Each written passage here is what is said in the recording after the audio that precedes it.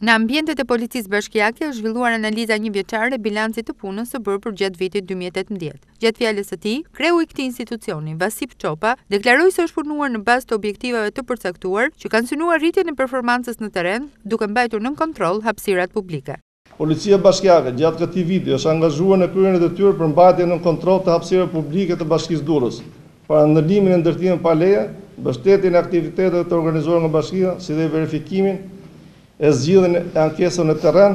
Numri 1 i Policisë Bashkiake është ndalur konkretisht tek lirimi i hapësirave publike të mundsuara gjatë vitit që lan pas, ku në krye të listës qëndron ish tregu i rrobave të përdorura.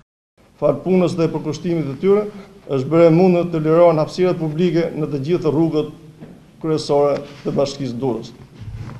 Konkretisht, është bërë e mundur lirimi i hapësirave publike në tregun agrobujqësor, stabilizimi dhe padyshim ndëshkimin me masa administrative të shitësve ambulant, të cilët tregtonin duke zënë hapësirën publike rreth tregut si trotuare, rrugë e tjerë.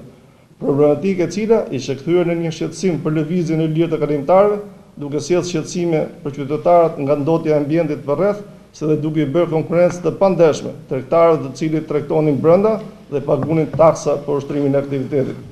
Në të njëjtën kohë, në sajt të ndërhyrjeve është mundsuar lirimi i hapësirave publike tek tregu agrobujqësor, janë gjobitur 847 tregtar ambulant, krahasuar me vitin 2017, në të cilin janë marrë vetëm 94 masa administrative, gjatë 2018-s kemi 9 fishim të gjobave. Në total, gjatë vitit që lan pas janë vendosur 1408 masa gjësej, me vlerë mbi 1.400.000 lekë. Në fokus të takimit kanë qenë edhe masat e marra për sezonin turistik që këtë vit ka nisur më herët. Në përpjestim të drejtë me numrin e pushuesve që gjatë stinës së verës shkon në 350.000, është tuar dhe numri i forcave bashkiake që monitorojnë nga proja Gajt deri tek kepi i Rodonit. Shërbimet në plazhe nga Shkombi Kavajës deri tek Gjiri i Lajzit do të kryhen nga efektiv të trajnuar, të cilët do të patrullojnë edhe me bicikleta. Prania e shtuar e Policisë Bashkiake në terren është vënë re dhe nga qytetarët durrësak është theksuar gjatë këtij takimi.